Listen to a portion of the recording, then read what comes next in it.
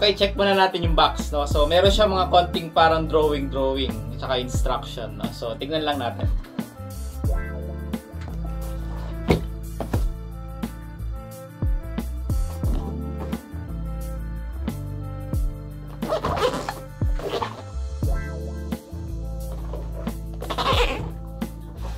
Okay, buksan natin. So, pagbukas, manual, no? So, meron siyang tatlong manual. Sa ending ng video, kakabit ko yung clear na image ng mga manual na kung gusto niyo basahin. So, heto na siya. Wala naman siyang ganong laman, no? Yun lang. So, tabi na natin yung box. Ngayon, heto na siya.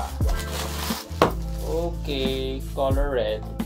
No, so yung cord niya is braided siya, na gray and white. Tapos this is 6 feet, no? So mahaba siya. Ganyan siya. And then euro yung plug niya, no? Kung titingnan natin sa baba, medyo kakaiba siya, no? So parang tawag nila dito is ceramic technology, easy gliding. No? So makikita nyo meron siya mga butas, no? So yan yung dumadaan yung mga steam. Tapos meron siyang label sa baba, no? Tefal, tapos details, and then made in Indonesia, no? So kung titignan natin tong plate na to, this is 4 inches and sinulat ko siya 4 inches and 1/4, no? And then the height, this is 8 inches and 3/4, no?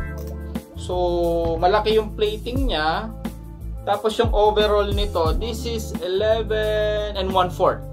And then sa front natin, ito yung parang sprinkler niya, no? Meron siyang sprinkler. Meron siya lalagyan ng tubig dito, no? So yung lalagyan niya ng tubig, I think this is 1 by 1 inch, no? So medyo maluwag. Madali lang lagyan ng tubig. Tapos meron siyang dial dito or meron siyang switch. Pwede mong patayin yung steam or on, off. Pwede. No. So, button, steam, sprinkler button, steam button. So, itetest natin lahat mamaya yan, no? Susubukan natin siya. And then, meron siyang dial dito, no? So, from 1 to 3. No? Actually, 1 to 3 lang yung ano niya, level niya. Kasi, kung mapapansin nyo, titingnan nyo maigi dito sa likod. Meron siyang instruction, no? Kung ano yung pwedeng gawin sa level 1, level 2, and level 3. Okay, bago tayo mag-start, lalagyan ko siya ng tubig. Ang nagamit niyang tubig is around 150 to 200 milliliter. Ngayon, try natin i-on naman. So ito, sinetup ko siya, no? So sinaksak ko na siya, nilagyan ko rin siya ng power consumption meter, no? So titignan natin kung gaano kalakas siya kumain ng kuryente.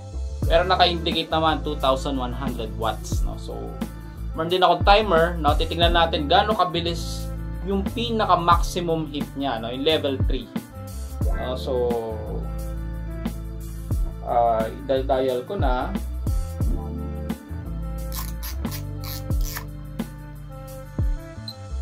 So, naka-timer start tayo. Meron siyang indicator dito, orange, no? So, habang nag-aano siya, nagcha-charge siya ng init. So, pag natapos siya mag-charge ng init, mamamatay siya, no? Para kamukha nung iba nating mga iron.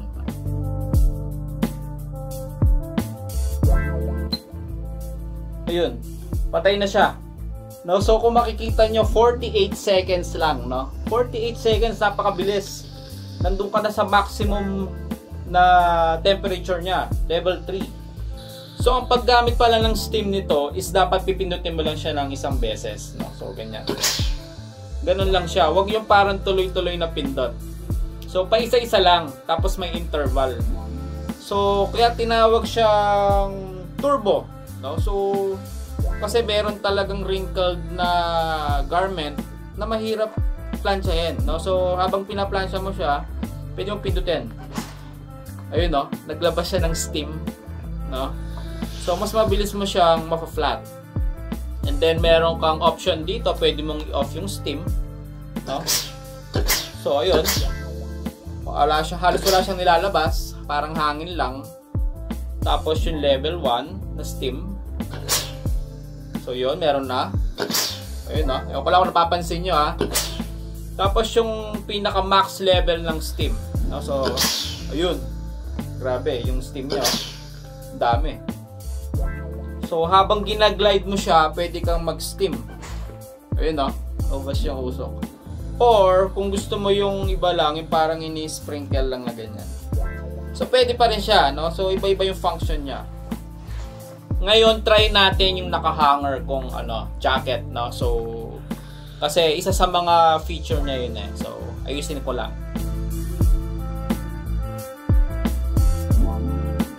Okay, lalagyan ko siya ng wrinkle. So ito siya, no? Nadumihan na kasi madumi yung kamay ko. So try natin. So may wrinkle siya, no? Sana nakikita niyo maigi. Kakabit ko yung plancha sa number, ano ba siya dapat? Silk tsaka wool. Probably kakabit ko lang sa number 2. Tapos yung steam natin nasa medium lang din, no? So yun.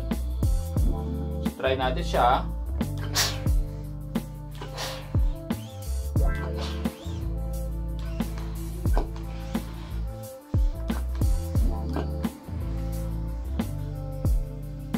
So pwede, no? So okay actually di ko expect yun.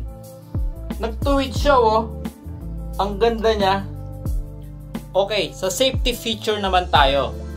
Bale, ang sabi niya sa safety feature, pag si Plantsa natumba or naka-steady lang siya sa isang spot nang naka-on siya, within 30 seconds madedetect niya yan at magsha-shutdown siya or mag-off siya. No, so try natin hindi ko alam. So ito ulit. So kakabit ko lang sa medium, no? So ayan, nagcha-charge siya, no? Ayun, patay na siya, no? So try natin siyang ihiga ngayon. So wala rin siyang load. So for example, kunwari lang natumba, no? Hindi natin alam, walang nakakita, natumba siya. So orasan natin.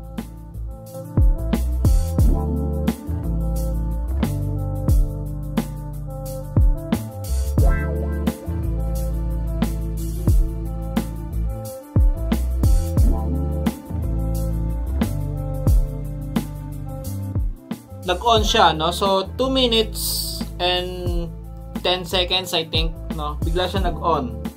So ibig sabihin, nagcha-charge pa rin siya ng init, no? So isa pa, try natin ulit.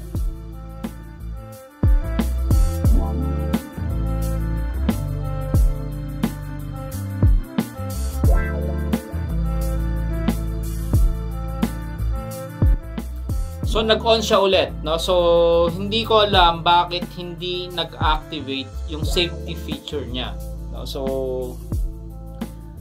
hindi ko alam kung mali ba yung pag-simulate natin, no? So i-off ko muna siya.